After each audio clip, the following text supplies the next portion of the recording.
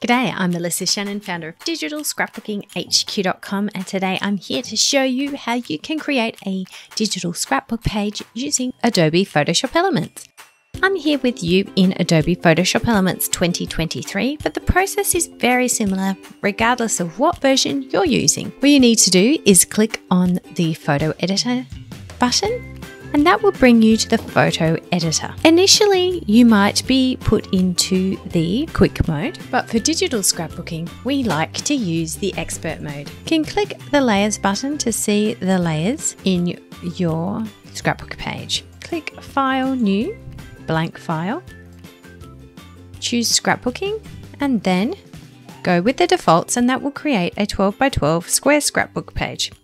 Of course, you can change it to whatever dimensions you like to use, but this is the one that I usually go with. So for today, I've already chosen my digital scrapbook elements that I want to use and the photo that I want to use, and I've opened them up in Photoshop Elements. So the first thing I'm going to do is I'm going to click on the photo bin if it's not already showing up, and then I'm going to click and drag this photo onto the page.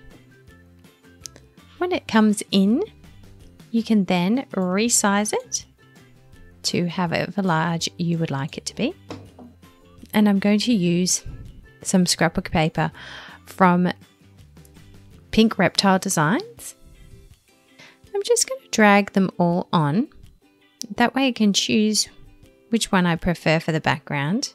If you want to look more closely at an area, you can use the zoom tool and just zoom in on the area you want to look at.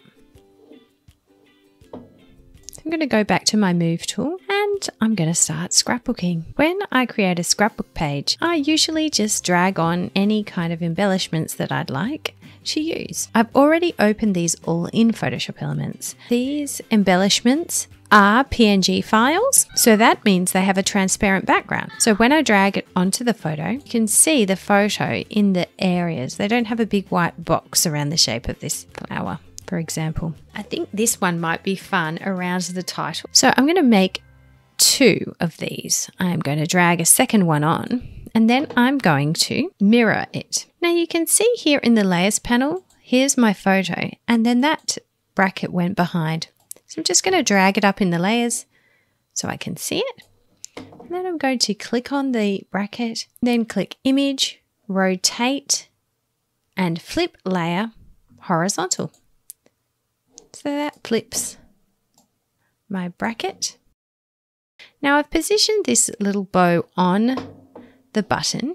So if I want to move them together, I can just hold down the Shift button and move my mouse until I see the blue square highlight to let me know that I'm selecting the button. And I'm going to move them together.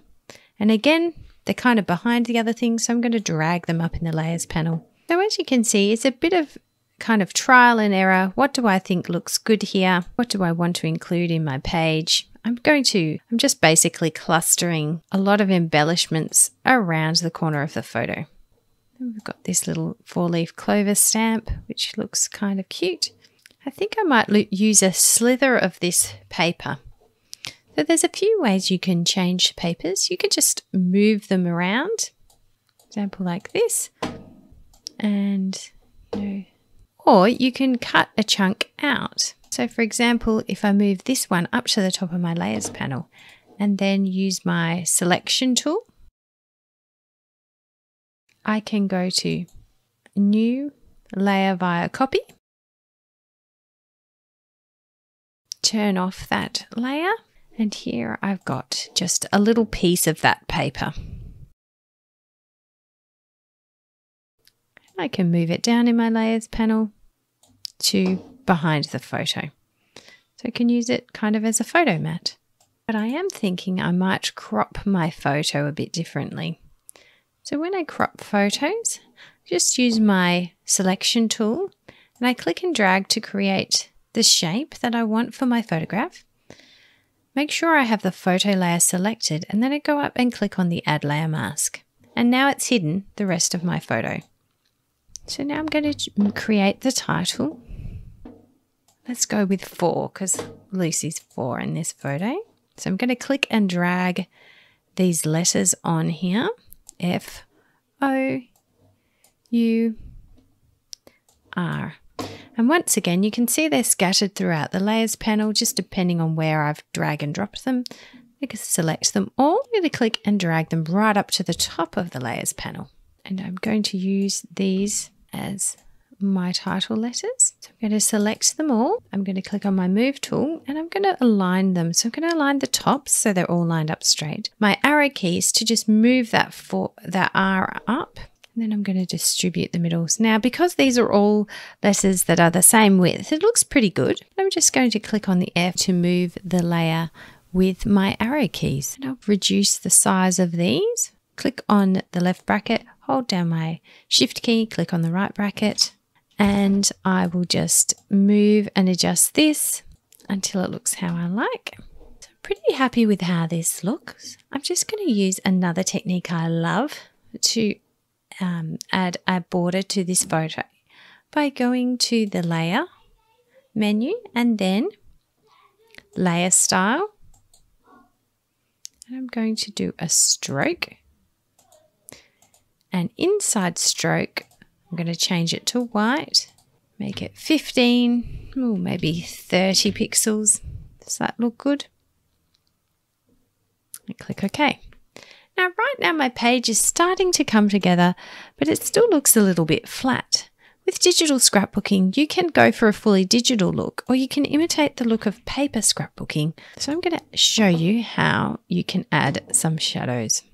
To add a shadow to any layer, just click on the layer and then go to the layer menu and click Layer Style, Style Settings, and then choose Drop Shadow.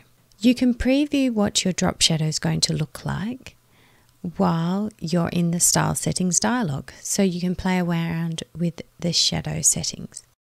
For something fairly flat like a piece of paper, a size of 5, distance of 3 and opacity of 35% with a lighting angle of 120 degrees looks great. I like to use shadow styles that have different levels of shadows set up for different things. So for example, this is a button shadow that I can use for the buttons, or a string shadow that I could use for my string, and a paper shadow that I can use for my paper, and a flat ribbon shadow. Oh, I just noticed something else that needs a shadow, this little flower.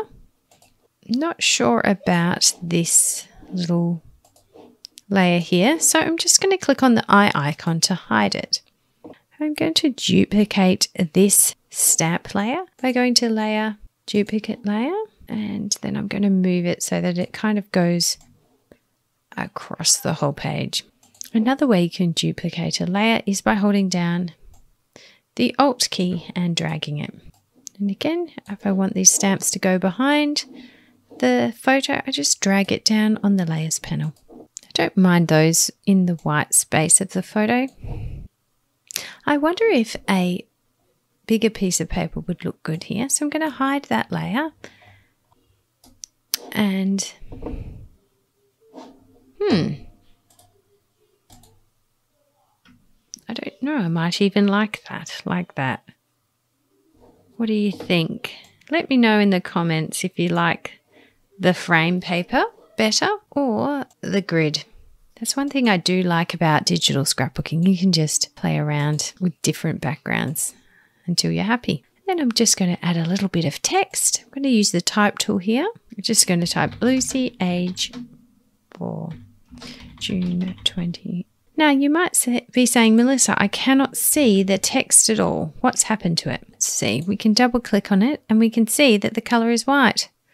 That's no good. Let's choose a color. Let's go with that grey. There we go. We can see it better now. You can also see our typos. If we make a typo, just double click on the text and you can edit it later. And if you have more to say, you can always draw an entire text box by clicking and dragging a box shape and then type. And you can type as much as you like and it'll wrap to the shape of your text box. There's lots you can do with the type tool. So check out my video about the type tool if you'd like to learn more. I'm going to delete this layer because I don't need it. All you need to do is click on the delete button in the layers panel or press the delete key. Let's save our work. And if you want to save it to print it, you can click Save As, choose the JPEG and then click Save. Choose the largest file you can and then click OK. The PSD file here will retain all of its layers. It'll be editable. The JPEG will just be good for printing. As a little thank you for watching to the end of this video, I have got special permission from Miriam from Pink Reptile Designs, who created these digital papers and embellishments. And I'm going to link you up to so you can download and create your own page for someone special in your life. And please go ahead and support her by purchasing others of her beautiful designs. Thanks so much for watching. If you'd like to see more of my videos, click subscribe and then click the bell icon so you'll be notified of new videos. And if you'd like to learn more about digital scrapbooking or Photoshop elements, head to digitalscrapbookinghq.com.